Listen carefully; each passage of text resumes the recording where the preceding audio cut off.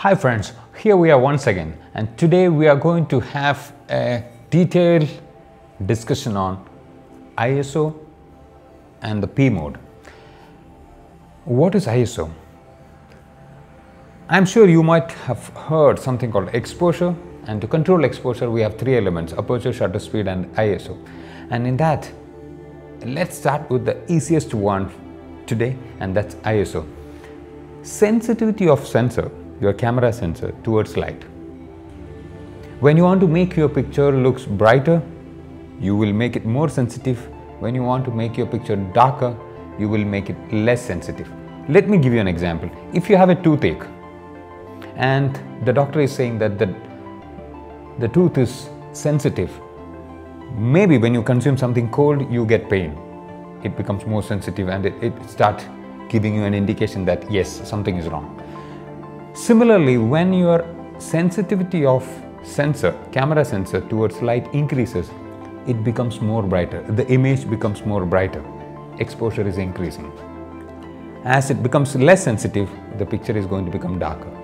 Now let's do a practical example with a live shoot, and I will show you how does the ISO and related to P mode works with respect to exposure. Now take the example of this camera. There would be something called ISO button in your camera, and if you press that, you would see there is an ISO range from 100 to 6400 in this particular camera. So if your camera might not have 6400 or it may have more than that, it depends on camera. Generally we start shooting with ISO 100, and if you are not getting the desired result, you would start increasing it further and further. Last episode we have discussed different modes in the camera, and we have something called semi-automatic mode, manual mode and fully automatic. Here we are discussing today the semi-automatic mode, P mode. Now let's connect the ISO to P mode. How does it work? For your information, P represents not professional mode, program mode. You set the ISO. In program mode, you set the ISO. Who decides the aperture and shutter speed? Camera decides. You don't need to worry what should be the shutter speed, what should be the aperture. You only need to worry about what is the ISO you want. Now imagine in this case, if you set the ISO to 100, you might see that the aperture and shutter speed is automatically taken care by the camera and different values are coming. Let's do a practical now. If you observe this image, what we have taken now, we have set ISO to 100 and we got an aperture of 1.8 and a shutter speed of 1/15. And the camera calculated the exposure to get you the right exposure. Meaning, you don't have any control with respect to how much it should be darker and lighter at this stage. Changing ISO in P mode, does it going to create more brighter or more darker? Is it going to affect? Let's check that up now. I am going to change the ISO now to 200. And we are going to take the same subject again. Now if you observe the picture at ISO 200, we have got this image with shutter speed got increased to 1/25 and at f1.8 aperture. Are you seeing any kind of exposure change? Maybe the picture is brighter or darker. This was the previous image and this is the present image. It's not.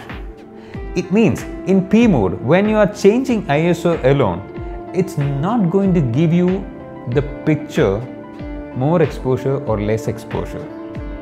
So where is the catch? This is a priority mode. As I said, ISO is a priority in P mode.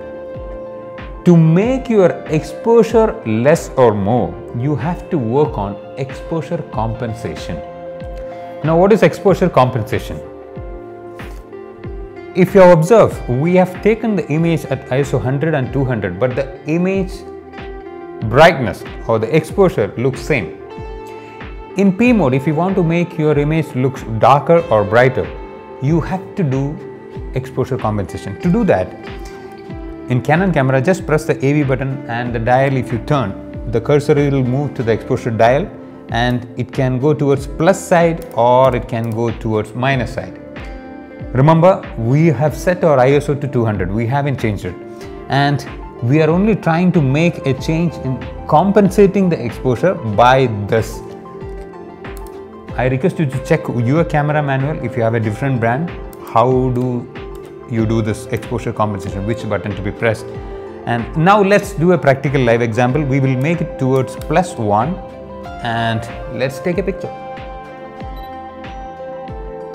Now if you observe this picture, it's visible that the brightness of the picture got increased, meaning the exposure got increased by +1. We have made the exposure towards the plus side. Now let's do to the minus side. Now if you have made the compensation towards -1 and let's take a picture again. Look at this. We have made a compensation -1 and you see this picture looks slightly underexposed and the color looks really saturated and nice. Now the question, how much exposure compensation we must do? It really depends on lighting and what's the kind of artistic sense the photographer has. We have made the first picture, no compensation. How does camera look? This is the image. We made +1 exposure compensation and this picture looks like this. We made -1 compensation and the picture looks like this. Now I hope you have understood what is exposure compensation and in P mode, how can you do this?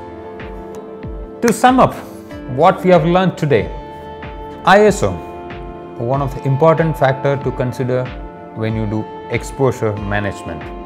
2. ISO is nothing but sensitivity of sensor towards light. 3. In P mode, ISO is the priority, shutter speed and aperture is decided by the camera. 4. If you want to make adjustment with respect to making the picture under or over or making the picture brighten or darken, you have to do it by exposure compensation. 5. You have to practice. That is what is more important. Now I request you to do that with your camera and let's learn the further techniques in the next episode. Till then, goodbye guys.